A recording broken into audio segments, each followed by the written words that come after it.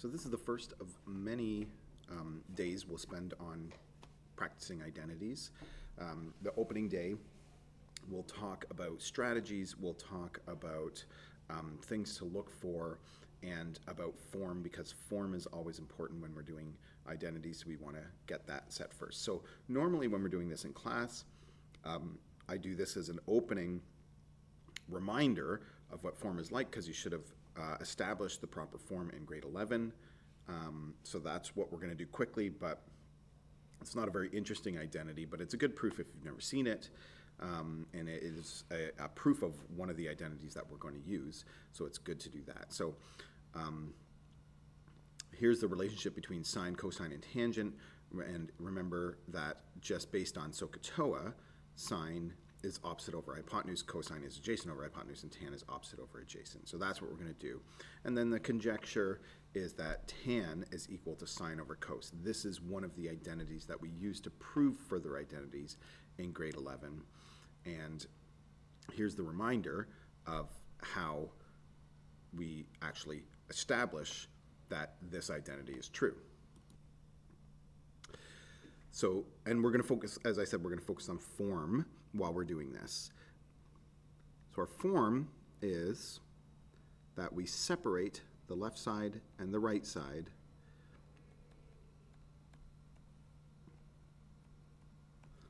just like that, okay?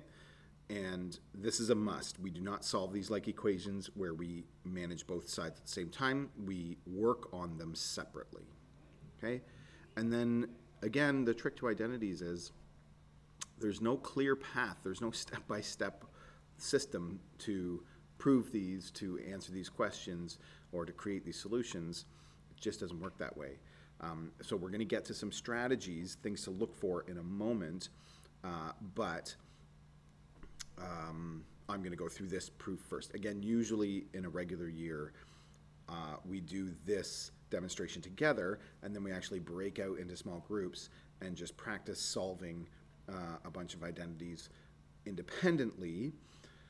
Since we can't do that this year, I'm just going to go through a bunch of proofs, and we're going to look at the, as I say, the structure of how you set up a proof, the expectations of how you show your work, and again, a reminder of the strategies. Okay, so I'm going to start on this side tan, and I'm going to change it to opposite over adjacent. Okay, and then for sine, same thing. I'm going to rewrite it as opposite over hypotenuse. And then cosine, so all of that, that's sine on top, over adjacent over hypotenuse. Okay, and then I'm going to use our understanding of how to divide fractions. This is one fraction divided by another fraction. So how do you do that? You flip and multiply.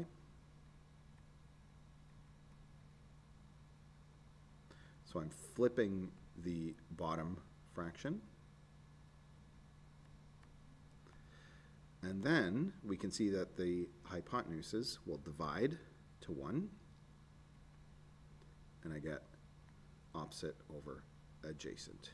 So just using SOHCAHTOA, we're able to prove that this identity is true, that tan is indeed equal to sine theta over cos theta. Now the proof for cotan is similar. You could use the reciprocal ratios for cos and sine and do the same thing. It would look almost identical to this one. So I'll leave that to you. But you know, we can also take it by definition that cotangent is the reciprocal of tangent, and that's one of the facts that we're going to use. Okay, so you can try that one if you want, but this is the structure of how identities should be presented, where we have the left side separately from the right side, and we work on each side independently, and at the very end, when I'm finished, I say this equals the left side. In this case, I did most of the work on the right side, so I'm going to show it that way. And then I say QED, and we're going to come back to this in a minute, but you don't have to say QED, but you have to say some kind of summary statement that therefore you are done. Therefore, the original identity that you were set out to be trying to prove that you have proven. Okay, there's another common way that we end proofs in mathematics. You may or may not have seen, which is with just a little square like that. And that seems to be an accepted way of ending proofs in mathematics. So you could do that, or you could do QBD, or you could just say left side equals right side, therefore, and restate the identity that it's true. Okay. Now, these are the only identities for now that we are allowed to actually use in our proofs. So we're allowed to use the reciprocal identities for sine and cosine, and for each of these, you know, if cosecant is equal to 1 over sine, then also sine is equal to 1 over cosecant. So we can use definitely both versions of that, both versions of the cosine and its reciprocal. We can use tan being equal to sine over cos, and then for cotan, the reciprocal, or you could go straight to sine and cosine, and again, it's the reciprocal of tangent, so cosine over sine. So you can use any of those reciprocal ratios or the relationship between tangent and sine and cos. And we only have one other one that we're allowed to use, and this is called the Pythagorean identity. Okay, and it's sine squared theta plus cosine squared theta equals 1. And as a reminder, sine squared theta and cosine squared theta, what that means is sine theta all squared, right? That's what it actually means. This is the short form way of writing it.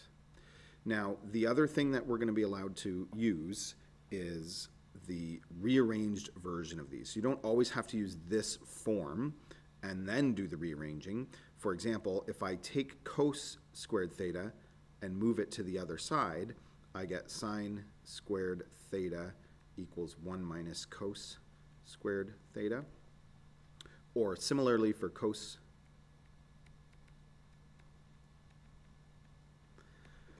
I can use that. So any of those three forms you're allowed to use. You could replace sine squared theta with 1 minus cos squared theta and so on. That's fine. But we're not allowed to make any other jumps. So you can't use any other identities, not yet at least. There will be a couple more that we add this year. But these are the ones that we're allowed to use, or we're allowed to replace. And then there are other things that we are allowed to do, like factoring or expanding, right? There are other skills we're allowed to do, but these are the only identities that we're allowed to use. So strategies. These are good things to write down. And if you're stuck, to go over them and remind yourself of these strategies. They're fairly straightforward, but it's a matter of when you use them and how you use them that makes identities more challenging or less challenging. Okay, so especially as you're starting out, you will probably want to have these written down and look at them and sort of go through them one by one and decide which one is best for a particular identity that you're trying to solve. Okay, so work on each side independently. We already talked about that. But the trick to this one is, and this is really important, you're often, so it says right here, so between these first two, work on each side independently and start with the more complicated side. None of these are hard rules. It's not that you have to do it. These are suggestions. And often what we actually do is with the less complicated side, we might actually do 1 or 2 quick steps and then we're done. And then most of the work happens on the more complicated side, okay? So, but the point is, as you're working on the more complicated side, you want to absolutely keep an eye on the other side. And this is because the other side will give you clues as to what direction you want to go next. So as you're working, you want to look back at the other side. And this is all about observation. It's all about things that you notice as you're working. And these things that we notice, like I say, they're clues, and they tell us which direction to go next. And sometimes there are very good clues if you can see them, and they really will tell us what to do and what direction we should be going, okay? So that's for starters. Whenever you see squares, you're you have the opportunity to use the Pythagorean identity. Sine squared theta plus cos squared theta is 1. Only if it's squared, right? It doesn't work if it's not squared. So that's something that you can look for. If you have a sine squared theta, you can replace it. If you have a cos squared theta, you can replace it. Something to think about. Generally speaking, this is a really big one. We change everything to sine and cos. So if you have reciprocal ratios, cosecant and secant, or if you have tangent or cotangent, very often we're going to change everything in terms of sine and cosine, okay? Another big one, common denominators. This only obviously works if you have fractions, but if we're talking reciprocal ratios, then we're going to have fractions. So when we have that, if there's, and in particular, if there's nothing else to do, try getting a common denominator. It's amazing how things work out and things start to become clearer when you do that. Okay, multiply by the reciprocal. So this is for dividing fractions. We have to remember how to do that. Sometimes it's very useful to multiply in a convenient way by 1. That's sometimes how we get a common denominator. So there's a few of those little tricks that we do when we're doing identities. And then the last two are sort of related. Factor, sometimes you're looking to factor, but sometimes you're looking to expand and simplify. And this one says, sort of in an unhelpful way, when useful. Well, how are you supposed to know when it's useful? Well, that's part of the art of doing identities, and there's no rule for when it's going to be useful and when it's not. But it's something to think about, that sometimes when we have the ability to expand, what you might just do is, what would it look like if I expanded it, and would that be helpful? Is that going to get me closer to the other side of the identity? Okay, so we are going to look to factor when we can. Often, if you can factor, that's probably what you're supposed to do. But otherwise, sometimes we might want to expand.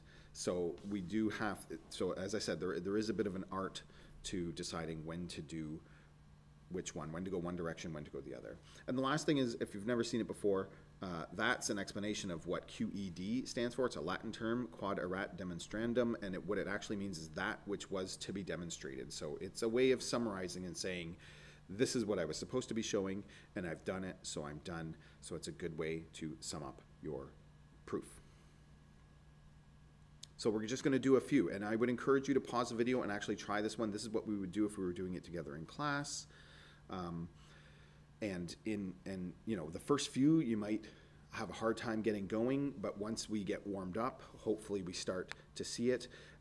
And so if you're looking at this and you're thinking to yourself, I don't even know where to start, well, there's an easy way to start, and that is, remember, we have to separate the left side from the right side. So sometimes just starting to write, even if you don't really know what steps you're doing, just starting to write stuff down gets our brain moving.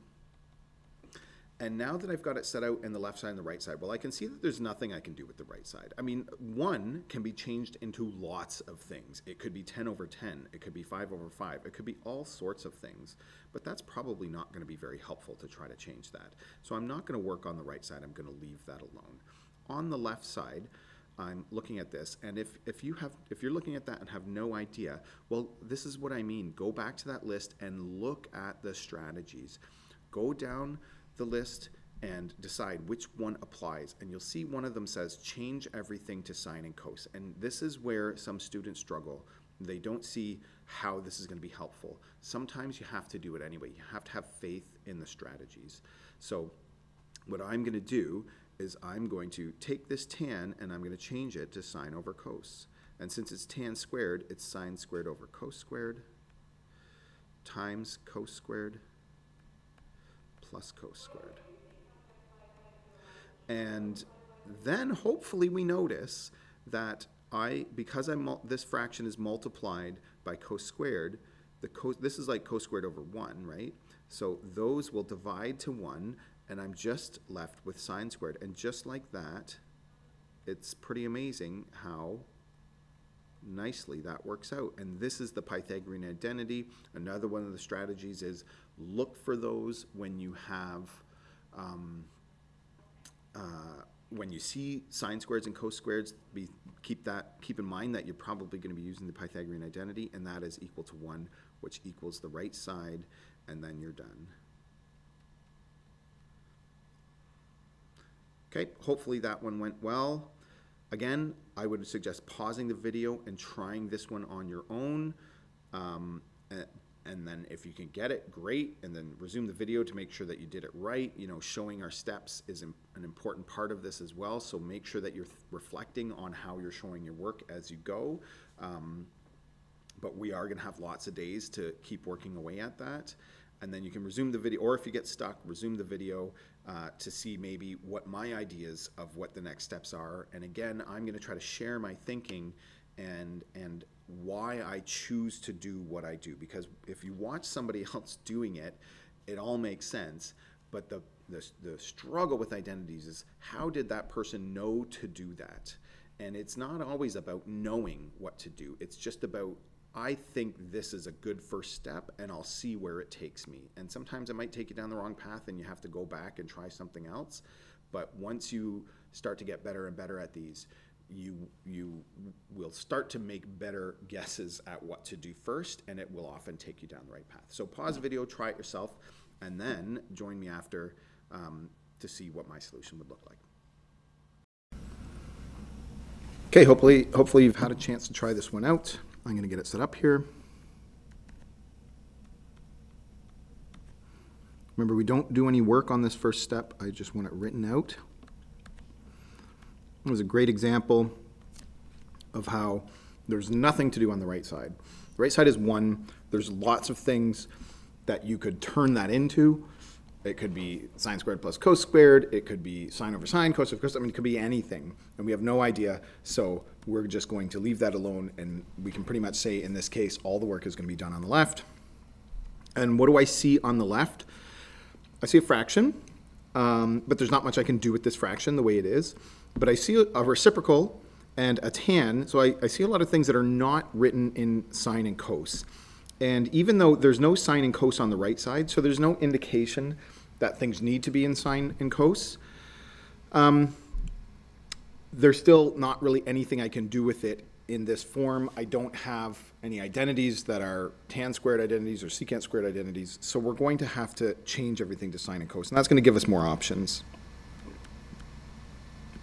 So secant squared theta is 1 over cos. 1 plus tan squared theta is sine squared theta over cos squared theta. I'm just going to clean that up a little bit. Okay. And now I've got two things. I've got a fraction in fractions. And when we have that, we can multiply by the reciprocal. And that's what it looks like when I can do that. There's a fraction inside a fraction. Okay. But I can't actually do that yet in this case because I have this sum on the bottom, so the multiplying is not really going to work. But that's the other thing that we have, is we have a fraction, which is this, plus something, whatever it is. Whether it's a fraction or not doesn't matter. That's the situation where you can get a common denominator. And so that's what I'm going to do because there's nothing else that jumps out at me that I can do. I could start swapping cos squareds and sine squareds with the Pythagorean identity, but I don't know what I would be swapping them to, so I'm not going to do that yet. So I'm going to change 1 to cos squared over cos squared plus sine squared over cos squared.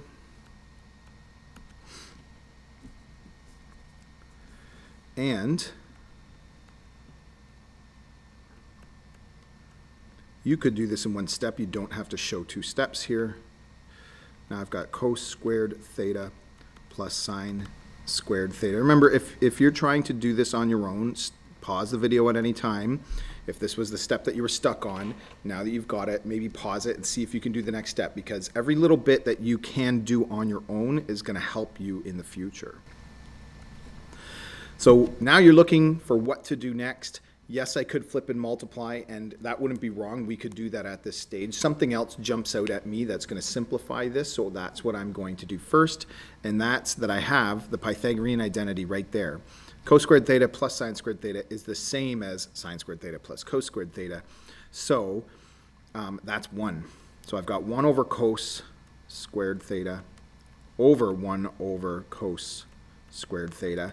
Now I've got fractions divided by fractions. I will flip and multiply. Times, so I'm flipping this bottom one from 1 over cos to cos over 1. And now I can see that these divide out, and I'm left with 1 over 1, which is 1. Okay, which was the right side, so we're done. So that's how that one works. Now, from this step, you could actually see that this is something divided by the same something, so it's just 1. So you don't have to show this step of flipping and multiplying in this case. In other cases, you have to, because it's not just something over itself.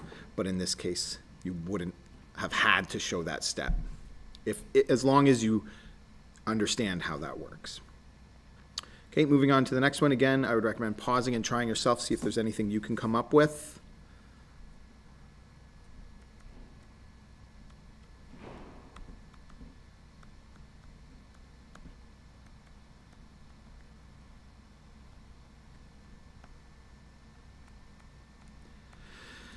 So I kind of feel like the right side won't have much to do on it. So I'm going to flip both of these. And you could do this all at once again. Cosecant squared theta is 1 over sine squared theta times secant squared theta, because this was cosecant times secant, so I'm multiplying after I flip, times 1 over cos squared theta. But I don't really want those as separate fractions, I don't think. So really what this is, and again, you could do this all in one shot, is 1 over sine squared theta cos squared theta. Okay? You could do all of that in one step. And at that point, I think it's done. That's why I did this first, because I kind of thought, yeah, it's probably not going to go very far. So I just did that. Okay? And I'm going to leave that for now, and maybe I'll come back to it, but I'm suspicious that I won't. On this side, same thing. I've got cosecants and secants. So the first thing I'm going to do is I'm going to swap them out, just like we did on the right side. But since these, in this case, we're adding, I can't just jam them together. I need a common denominator. So my common denominator will be sine squared theta times cos squared theta, because that's how you do a common denominator. So don't copy this down, but if it's 1 over 2 plus 1 over 3, my common denominator is going to be 6, 2 times 3.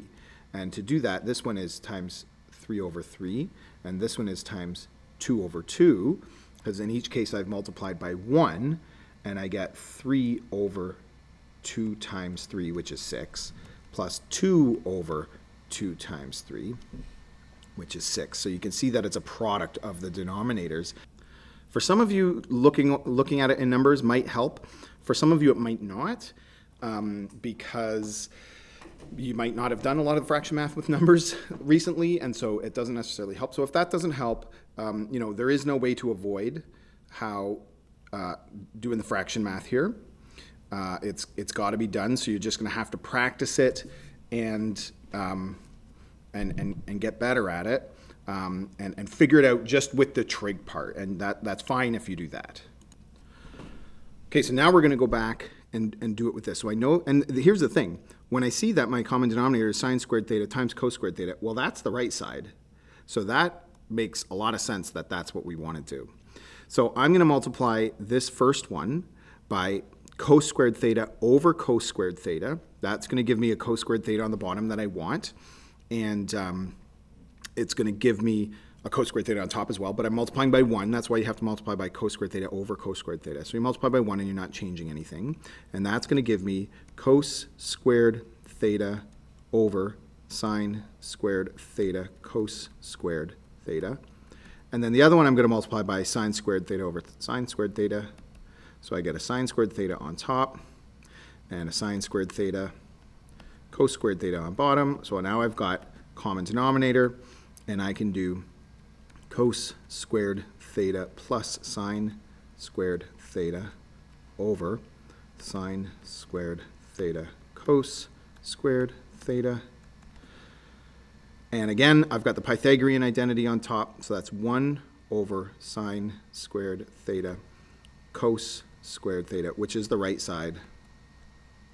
So we're done.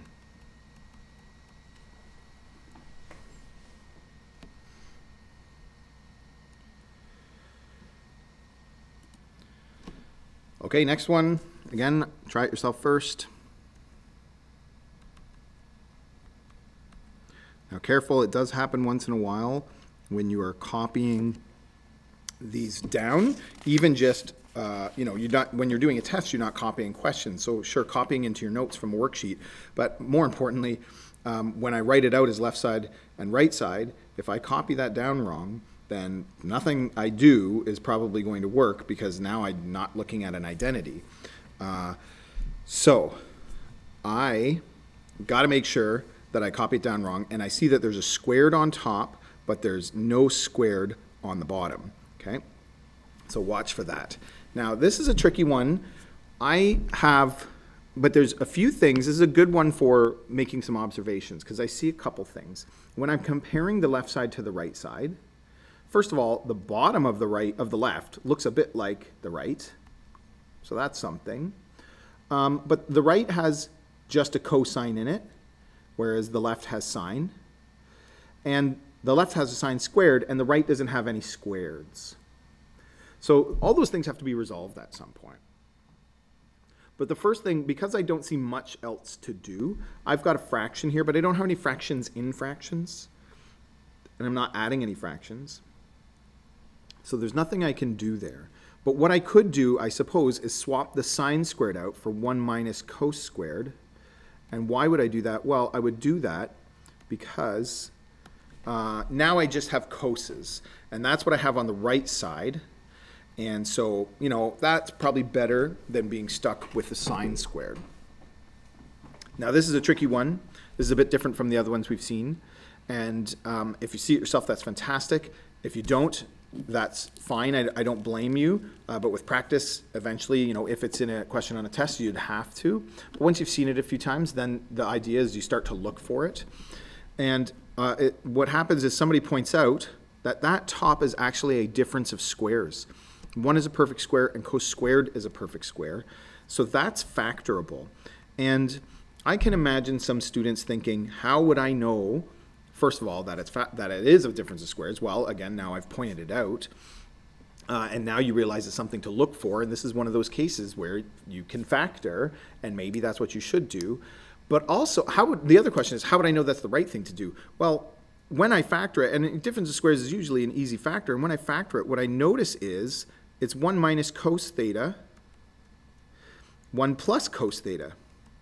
So again, if you're not fully following that, let me just do this. A squared minus b squared is a minus b times a plus b, right? So my a and my b are 1 and cos theta. And what I notice is one of those brackets is the denominator,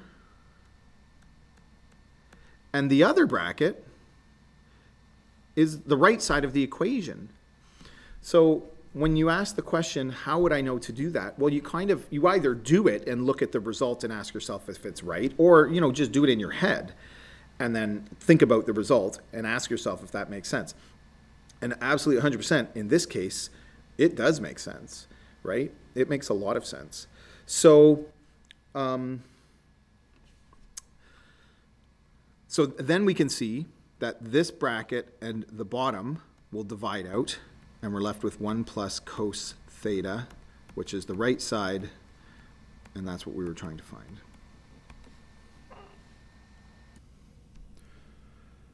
All right, we got a couple more, I think, or maybe just one more. Actually, looks like just one more.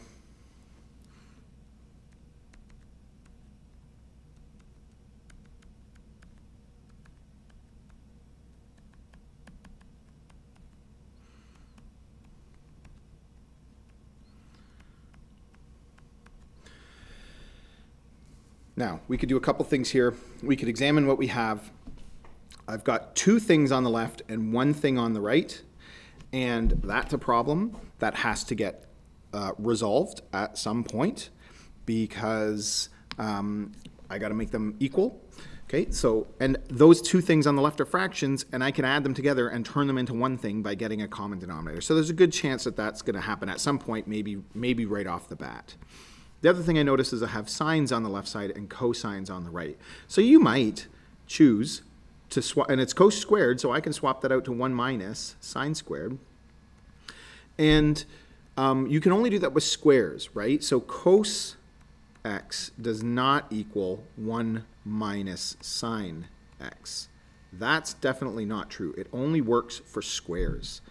Okay, so you might do that, or you might not. You might wait till later. In this case, it really won't matter, and we'll see that in the end. But if you notice that and you say, hey, I've got all sines on one side, and I can easily change it to all sines on the other side, it might not be a bad idea. Now, the next thing we're going to do is we're going to get a common denominator. So as I said, our common denominator will be a product of the two denominators.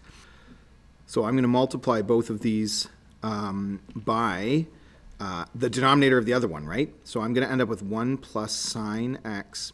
And if this fraction math is too fast for you, then just ask and we'll go over it more slowly. Plus 1 minus sine x over 1 minus sine x, 1 plus sine x. Okay? Now, and you can see that's the fraction that I multiplied by for that one, and that's the fraction that I multiplied by for that one. Okay? Now, what I'm going to do is I'm going to expand the bottom. Let me do this in two steps, actually. So I'm going to bring it all together. 1 plus sine x plus 1 minus sine x, okay, and over 1 minus sine x, 1 plus sine x.